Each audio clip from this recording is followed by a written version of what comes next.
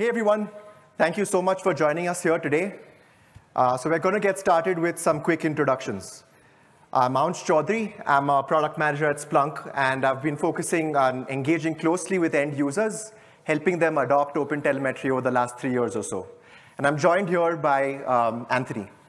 Anthony Mirabella. I'm a senior SDE at Amazon.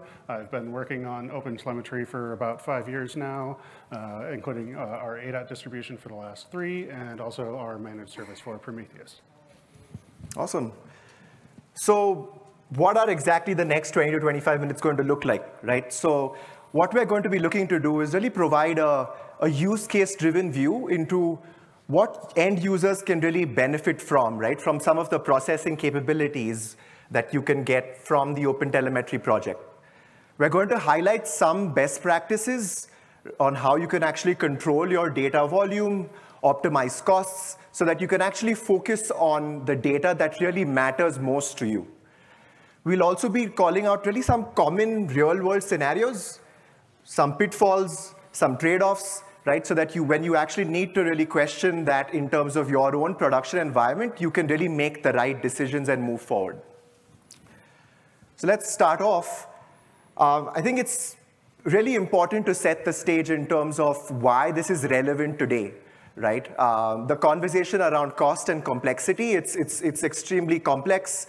It really starts off from really the base use case around that you've seen extreme acceleration in data growth, right? When it comes to modern IT environments, especially coming to Kubernetes, right? Where there are massive amounts of data that are being created on a minute-to-minute standpoint, right? So there are a lot of questions that come out from end users around storage, processing costs. What does billing look like? What are my license costs, right? So I think that really serves as the base for a lot of the discussions with end users today. Thereafter, in terms of the amount of data that's coming in, users are often using multiple tools and agents, right? Which often require really specialized knowledge and maintenance, and that really becomes very complicated to be able to handle in terms of telemetry. Beyond costs, right, which comes like from a monetary standpoint, it's really important to take and really pivot into what engineering costs look like, right? That's another way of looking at this as well. So there's always a learning curve that starts right from getting your data in, right? So really focused on what are the tools that need to be used, right? How do I really better filter or really look at metadata more appropriately? So I think that's a key piece that must be kept in mind, and that also comes into the picture when you're really migrating from one vendor to the other in terms of an observability solution. So in all of this, as you've heard a lot about OTel through the day as well, how does OTel really answer some of these concerns or challenges, right? So I'll be focusing on a couple. Again, you're no longer reliant on a single vendor. There's no specific siloed expertise as well that's expected. But with standardization, what really helps, not only from a monetary standpoint, but also operationally, is that it's a lot easier in terms of troubleshooting and querying experiences, right? So the standards and the metadata that you're looking at in terms of the data model that has been set up, right, it makes it extremely easy to filter, to query the right information that really matters to you. And really focusing on what we're going to hone in on today, right? The fact that you have complete control and ownership. There's a lot of flexibility in terms of the processing capabilities that OTel provides today, and you'll really see more of that as we get into it more further. But you can really focus on really what matters most to you, right? And then again, when it comes to engineering costs and resources, you can really leverage the entire ecosystem that's contributing, right, in terms of new features, support as well, right? So that really reduces the toil in terms of development, right, which comes in from one organization to the other. So this is a good segue into the next, right, what pipelines are. So go ahead, Anthony. Sure. So this is a picture from the OpenTelemetry demo application that talks about the pipelines that are set up in its collector. And we'll be using this kind of as the basis for our discussions today. And we can see here that data comes in from the left and flows through to the right. And we'll be going through a number of steps where we transform or enrich or change the type of data. We at some points move from traces to metrics. And all of these happen in processors or connectors in the OpenTelemetry collector's parlance, which are components that can receive data from one signal type and produce data of that same type to the rest of the pipeline or to another type of data in the form of a connector. Great. So again, coming back to really common questions, right? Common use cases and scenarios. You'll really not see many observability-related conversations without cost, without optimization, volume, what does billing look like, right? And that's what we're going to be focusing a lot on in terms of some of the best practices and the trade-offs associated with each of them.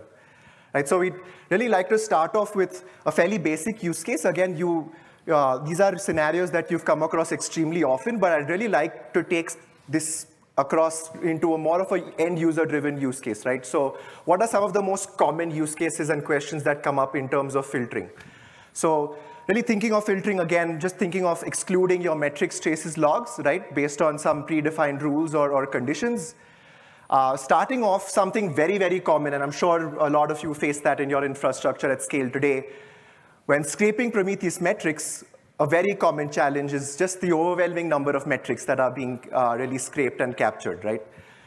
The metrics generated by Envoy in your Istio service mesh, right, can really result in high cardinality metrics, right? So think of your service-to-service communication, things like request paths, your request IDs, as well as really your session IDs, for example, right? So that's where really customers and end users would really want to be pivoting to using a specific filtering component or a strategy which they can actually bring down the number of metrics that they're pulling in, as well as reduce their cardinality in some way. Then again, you also want to question whether how much of value do really some of your spans related to your health check endpoints or let's say your admin related use cases, static assets as well, do they really matter to you in terms of your troubleshooting experiences? So that's, again, another scenario where end users want to filter out spans related to these use cases. Moving on to maybe some services that are not critical, right, or environments, maybe some of the, like your development or staging environments where you can actually specifically look into the services that you want to filter out spans from, your metrics, your logs. That's something you can very easily be able to do as well from a processing standpoint. Right? And then we've heard of this through the day as well earlier, right, that it's important to understand the structure of your logs, to understand how you're really logging, because logging can get really verbose, right? If you're looking at getting your debug level statements out, you can actually use the processing capabilities and components, right, within the OpenTelemetry collector to just exclude these detailed debug logs and just focus on the logs that really matter to you in your production environments, right? So really, as you look at all these specific use cases, and as we really go into the others as well, we've really linked out to some of the components that you can use, right? We'll also go into some deep dives in configuration, but in this case, feel free to kind of take snapshots as well as point out to the filter processor, for example, something that you can use within the collector. You can use that based on the OpenTelemetry transformation language. I think that's great, where you can actually use existing OTTL statements, which really call functions as well, right, based on OTTL grammar, right, which allows you to really make full advantage of these processing capabilities. So all this is great, right? So what's important to take a step back, though, is really ask yourself, is there anything that I should keep in mind, any trade-offs, any pitfalls? And I think some of the common things that we've come across has been filtering has to be really well tested and scoped, right? So you want to make sure that you use as specific a configuration as possible, really to make, ensure that you're not filtering out the telemetry that's really critical to you. So again, we've seen very common scenarios with regexes or other pattern matching use cases where filtering has often gone wrong with end users, right? So I think that's one thing to definitely keep in mind. But again, does it really solve all scenarios, right? Where does filtering kind of drop off, and what would make sense to move on to the next strategy? I think that's a key scenario that we're going to really get into in a minute. This really comes into the picture when you really plug in the filter processor within your pipelines, right? And as Anthony pointed out, you can actually just plug that in within your metrics pipeline within the collector. So another way to process data that moves through a collector, particularly if you're looking at reducing data without getting rid of that useful information that you have, is sampling. And key to sampling is identifying what are representative traces so that you can keep some of your traces, but not all of them. There are a couple of different ways that you can do sampling. If you want to do head sampling, which is shown over here on the left, traditionally you're going to, in your SDK, decide based on either attributes of the request or some percentage of data, I want to sample this trace and communicate that to all of the other things that participate in the trace. But you have to make that decision early on before you know if it's necessarily going to be interesting or representative. Alternately, you can use the collector to perform tail sampling, wherein you don't make that decision early, you defer it as long as possible, and you wait until after you've aggregated all of the spans for a given trace into a collector instance, and then you can look at it and say, was there an error in any of the spans on this trace? Or were any of the spans on this trace slow?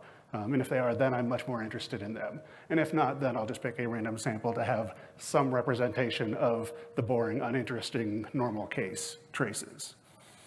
One thing to keep in mind if you're going to do tail sampling, though, is you do need to ensure that all of the spans for a given trace get to the same collector. And so in this case, as it's easy if you have a single collector instance, all of your spans for all of your traces are going to the same place anyways. But if you start to grow your collector and scale it out horizontally, you'll have to look at a two-tiered architecture where you have a front-end layer of collectors that can act as a trace-aware load balancer and use the trace ID on incoming spans to route the data for that span to the appropriate backend collector, which will then run the tail sampling processor and give you that information about just the interesting traces. So here I've got an example of a configuration for a tail sampling processor that will do kind of what I just said earlier. It'll look for traces that had an error in any of its spans or any that were longer than 500 milliseconds, or if none of those interesting conditions will happen, it'll take 10% of spans. And we can kind of see here in a picture of the collector's self-telemetry for a collector running this configuration, where I move over here. At this point here, we were running the span to metrics processor, generating metrics off of, we're running span metrics all the way through, getting metrics off of all of our spans. We added the tail sampling processor at this point, and you can see the volume drop way off. Unfortunately, it dropped off a little bit too much because in order to make those decisions, the collector does need to keep all of the spans for a trace in memory.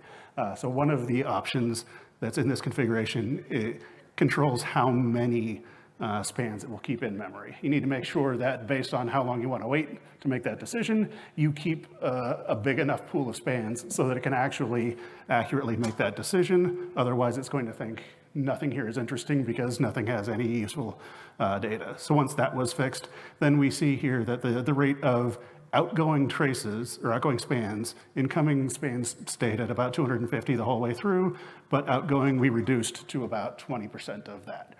And those that are outgoing are going to be the ones that are interesting to us then at this point. They're going to be the ones that have errors, the ones that are slow, and some small chunk of all of the others.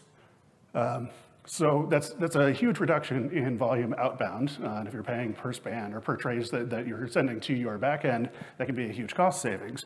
But there are some trade-offs, right? If you've got enough volume that just a small percentage of your spans are interesting or would give you representative interesting traces, maybe you don't need to bother with tail sampling. That can make it a little easy. It's really good if you've got some common criteria that make it easy to identify what is an interesting span. In the prior config example I showed, looking at the error status. That's great. Maybe you've got some other attribute that tells you it's interesting. You want to look at 429 instead of 400 on your status code, something like that. But on the flip side, it's going to cost more to run the compute that's going to do this tail sampling. You're going to need more memory to keep all of those spans in memory. It's also got a greater engineering costs. Your data, the shape of your telemetry doesn't stay static, and so your configuration of the processor is going to have to change as your telemetry shape changes. And there's also then potentially going to be a networking cost, because you do have to export 100% of the spans out of the SDK and into the collector, whereas with head sampling, you can drop a whole lot of that before you even generate the data. Great. So keeping all of that in mind, I think really a good segue into the next topic is really highlighting you've sampled all of your data, you've really chosen the data that really matters to you, but you do want to still keep some of your unsampled traces, right? So you want to make sure that you want to keep an audit of what you've really been pulling in, right, in terms of compliance, in terms of regional use cases as well, right? You really want to focus on also directing data to specific backends that you can also do with, again, OpenTelemetry. At a broader level, you'll also see a lot of the focus being on being able to, since OpenTelemetry, again, is vendor agnostic, you can configure your exporters and send the data to different destinations. But what's important to consider, and a lot of questions that also come up from end users have been, how can this be set up based on certain attributes, right? How can we really choose to really send data to different destinations based on some of the attributes that I add on to, which may be custom attributes, right? So again, you can also route the data that's being collected based on the data type. This may be metrics. You can route your metrics to a single destination, the logs to the other as well, obviously. But you can also choose to do that based on the source of the telemetry or the attributes itself. So taking a step back and thinking of cost as well, really routing any non-critical data, you think of use cases and solutions like S3, right, for example, really routing those to low-cost cloud storage solutions, keeping in mind that if you really are looking for troubleshooting or really real-time querying, that's not going to be possible, right? And at the same time, as I called out earlier, a key use case for unsampled traces, right? You want to really sample those traces, but at the same time, keep the full picture in your back pocket in terms of really pushing that out to lower cost storage so that you're really not having higher processing costs. The third, really coming down to any audit use cases that I called out earlier, some customers and end users want to make sure that data does not really leave or exit the existing region or specific area where their users are, right? You'll hear of compliance use cases like GDPR, for example, right? So that's where, again, you want to make sure you route the data that you're collecting to the right destination as you really find appropriate. And I think the last call out, I think, again, this probably, Anthony and I spoke quite a lot about this, and this deserves probably a more detailed discussion on is high availability, right? High availability is such a key discussion and a key point that is brought up by a lot of customers and end users, and really how disaster recovery can be better handled in terms of where data is being sent out to your observability vendor can be configured with the collector, right? So you need not really necessarily double publish your data all the time, right, which can increase costs, or you might also think of just modifying your exporter configuration, right, and making certain changes. But instead, with the concept of the failover connector, for example, right, you can actually set up health-based routing, right, really between all of your different pipelines and really send data to each of those exporting destinations based on the health of the destination itself, right? Again, you can actually do that based on priority as well. So I heavily recommend you to definitely check the failover connector out if like high availability is a common use case that comes up to you. Great. Okay. Next, we'll talk a little bit about transformation of the data for various purposes. One of the things you may wish to do there is to normalize your data. If you've got high cardinality attributes that you want to ensure the cardinality doesn't get out of hand, or maybe you've got some information that you can't have go on to a third-party vendor and needs to be removed. The transform processor utilizes OTTL, which was mentioned earlier when we were talking about filtering, for doing those sorts of things as well. You can use it to convert to JSON attributes. If you've got a JSON stringified value in an attribute, you can turn that into a set of attributes. Or you can use it to to cut out just parts of those attributes so that you don't have high cardinality parts of those attributes that go on to further processing. And this is hugely valuable when you combine it with the span to metrics processor, which is another form of transformation, which is in this case turning traces or spans into usable metrics, particularly easy to get the red metrics, rate, error, and duration, out of your spans because all of that information is right there in your spans. But unfortunately, trace attributes are often high cardinality, and you don't necessarily want that to flow into your metric system. So if we look here, we'll see this is, again, an example from the hotel demos collectors self-metrics, where we've got down here at our outgoing metric rate with the span to metrics processor, but no transformation added. There are a couple of high cardinality metrics that cause the number of metrics that we emit to just continue growing linearly over time. Which is not really a great thing. So we can put in a couple of OTTL transform statements. In this case, we're in the span name, removing all query string attributes, a question mark and anything after that. We say that doesn't have value for us in metrics. Similarly, we know we've got an API that has path parameters that might be high cardinality. So rather than keeping all of those individual product IDs, we can just replace it with a placeholder product ID, knowing that the behavior of that endpoint is hopefully the same for all products. And when we do that, we see over here very quickly, then the rate drops off and stays very flat after that point because we've eliminated some of those high cardinality attributes by transforming them into normalized low cardinality versions. Great, so I think all of the different use cases and best practices we spoke about, all of this really comes together well when you speak about an end user story. Right, so as you were, a lot of you would have been here as part of the end user panel where we had a lot of questions in terms of best practices, in terms of how you can optimize cost and telemetry, and we're going to be speaking to one, and that's Skyscanner today. A huge shout out to Daniel, who's here as well, for sharing and walking through this use case with both of us, right, and it was really useful. So at a higher level, really looking at the scale that Skyscanner really operates at today, around close to 2.7 million spans per second and around 100K traces per second. That's the amount of data that's really being sent in to the collector, right? Very effective strategies to start off. I think it starts off with really cost allocation being billed back to service teams. They have their own budgets. And again, tracking becomes specifically easier because of the standard resource attributes. So think of service name and service namespace, right? So that really makes it a lot more easier in terms of tracking. We're also really highlighting the fact that they're using transformation with some of the processors we spoke about earlier today a lot, right? In terms of really, they've adopted it at scale, right? So they're able to shape their Envoy spans into HTTP metrics, and they found a lot of value doing so. In terms of sampling at their scale, they're also doing tail sampling at around 4 to 5% of those traces. And I think as we spoke about, it's important to evaluate whether certain telemetry types make sense to you or not. So that's exactly what Skyscanner also evaluated, right? That logging was a big chunk of their costs. So that's where they were really seeing a lot of verbose logs being sent out in terms of debug logging. Really, they moved over to distributed tracing to get more value, and they were able to see tremendous improvement in costs.